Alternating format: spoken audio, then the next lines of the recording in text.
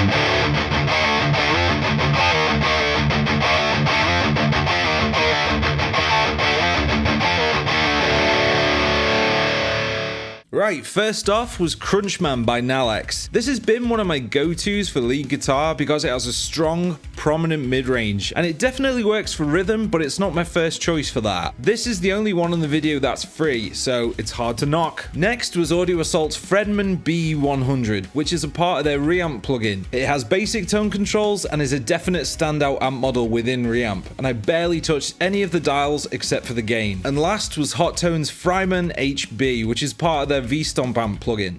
And before doing this comparison, I hadn't actually used it much at all. Very bare bones tone controls, but playing it, again, it's a standout within that plugin. Friedman's or modern Marshall type stuff isn't really a sound I go for rhythm anyway. The sound I'm usually after is more saturated, more compressed, like Engel or a 5150, just something a bit more wild, a bit more metal. Whereas the Brown Eye sound isn't so much metal, it's more high gain.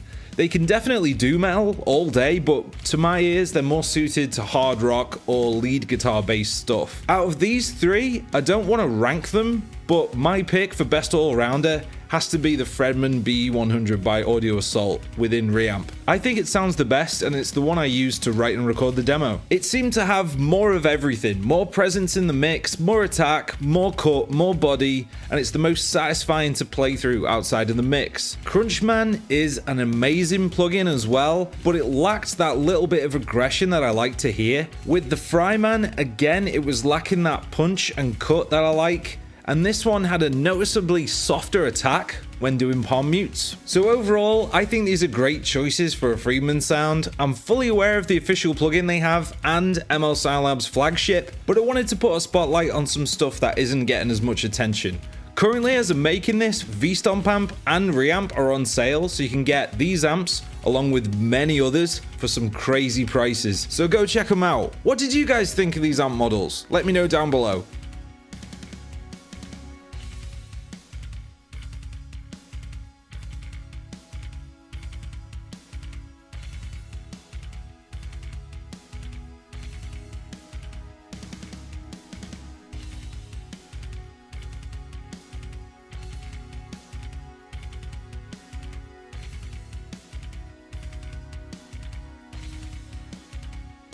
Hey everybody, how's it going? You guys asked for this, so here it is. The Demo Collection Volume 1 is out right now. It's a selection of my favorite demo tunes from last year. Volume 2 will be out next year with my favorite tunes from this year. Click the link below and enjoy! As always, thanks for watching guys, I really appreciate it, and subscribe if you want to see more metal related stuff.